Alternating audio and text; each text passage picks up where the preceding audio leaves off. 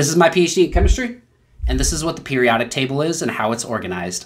Periodic table is a tabular arrangement of chemical elements organized based on their atomic number, electron configuration, and recurring chemical properties. It provides a systematic way to categorize and display the elements, allowing scientists to understand their relationship and predict their behaviors. The periodic table is organized by rows called periods, columns called groups, blocks, main groups, transition metals, inner transition metals, and by periodic trends such as atomic radius, ionization energy, and electronegativity. Here's a detailed look of the organization. The periodic table is divided into rows called periods. Each period represents a new energy level or shell for the electrons of the elements within that row. There are a total of 7 periods in the periodic table. The elements in the periodic table are arranged in columns called groups or... Click the link at the bottom of the screen to see the full YouTube video. If you learned something new, please like and comment what you enjoyed because it really does help spread the knowledge.